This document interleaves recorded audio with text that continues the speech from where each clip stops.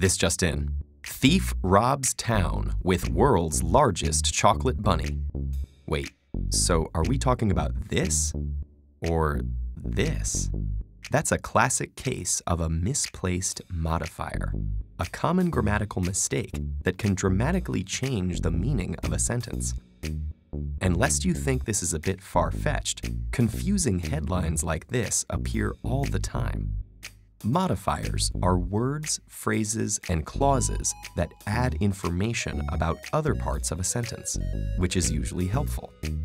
But when modifiers aren't linked clearly enough to the words they're actually referring to, they can create unintentional ambiguity. That happens because the modifying words, in this case, with world's largest chocolate bunny, modify the wrong thing, the robber's actions instead of the town. To correct this particular sentence, we simply rephrase to make it clearer what the modifying phrase is talking about. Town with world's largest chocolate bunny robbed by thief. Now, at least it's clear that the thief wasn't armed with a giant chocolate animal.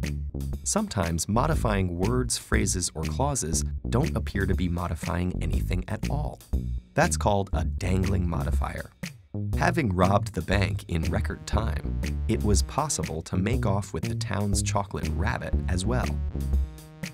The modifying phrase in this sentence seems unrelated to anything else, and so we're clueless about who the chocolate-loving criminal could possibly be.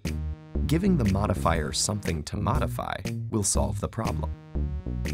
Then there's another group, called the squinting modifiers, because they're stuck between two things and could feasibly refer to either. Often these modifiers are adverbs, like the one in this sentence. Robbers who steal chocolate bunnies rapidly attract the outrage of onlookers. Rapidly is the modifier here, but what's not clear is whether it's referring to the speed of the chocolate thievery or how quickly it alerts the furious onlookers.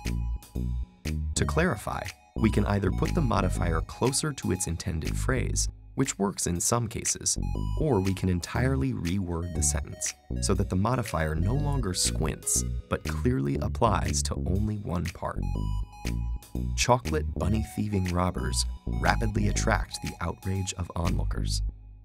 Justice will eventually come to the chocolate thief, but in the meantime, our task is to avoid verbal ambiguity by making it clear which parts of the sentences modifiers belong to. That way, we can at least maintain grammatical law and order.